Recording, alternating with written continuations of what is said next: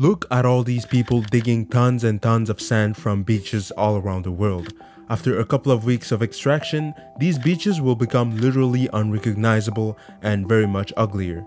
Except this process is entirely illegal, and it's seemingly becoming one of the most lucrative form of illegal business in the entire world.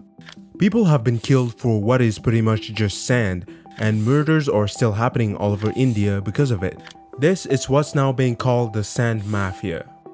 This mafia is composed of illegally operating groups stealing tons of sand every day, and it's happening pretty much everywhere around the world in various levels, of course.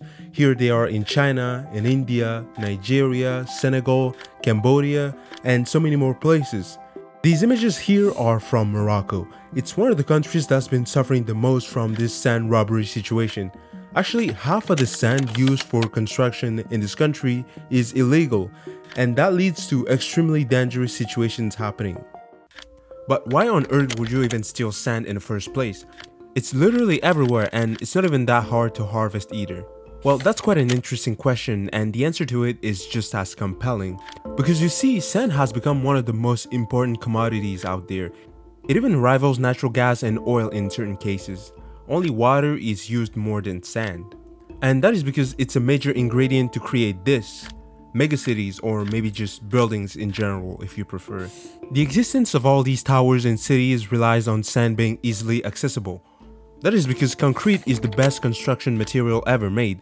The thing can last up to 100 years on a building while keeping its rigidity and being generally very resilient.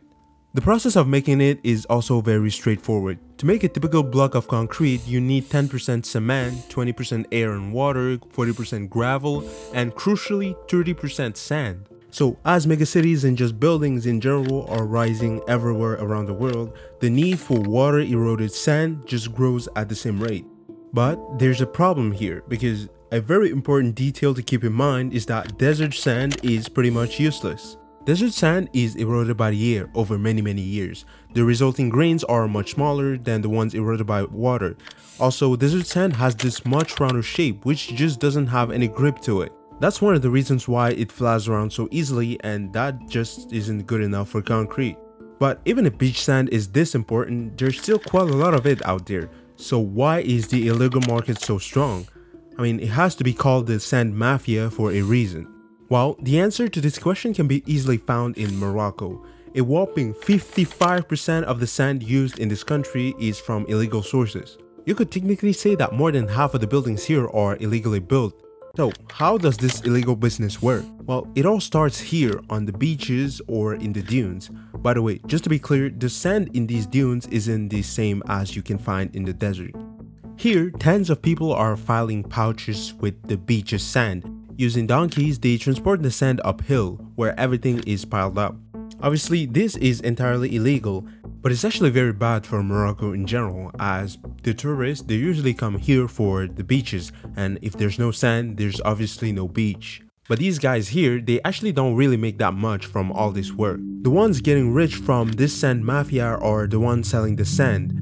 They sell it to construction companies acting like it was from legal origin, even though there are some differences between legally and illegally harvested sand. Usually when beach sand is harvested for construction, it goes through an entire process to make sure it's suitable for concrete.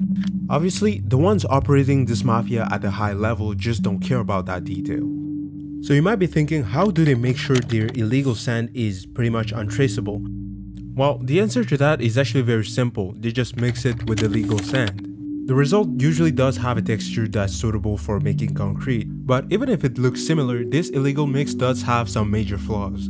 Because ugly beaches is not the only thing Morocco should be worried about. One building is collapsing every 3 months in the region, and there's about 60,000 accidents every year, and it's all related to the weak structure of the new buildings. And that is the biggest downside of illegal sand, because it usually contains a high amount of salt, and these guys here, they obviously don't have the expertise to make sure the salt level is adequate. All that matters is for the sand to be delivered. And as all the illegal sand gets mixed with the legal one, the resulting concrete is just much more fragile than it should be. The lifespan of buildings that should have lasted 100 years will now be much lower, and obviously the risk of it just randomly collapsing will just get higher and higher over time.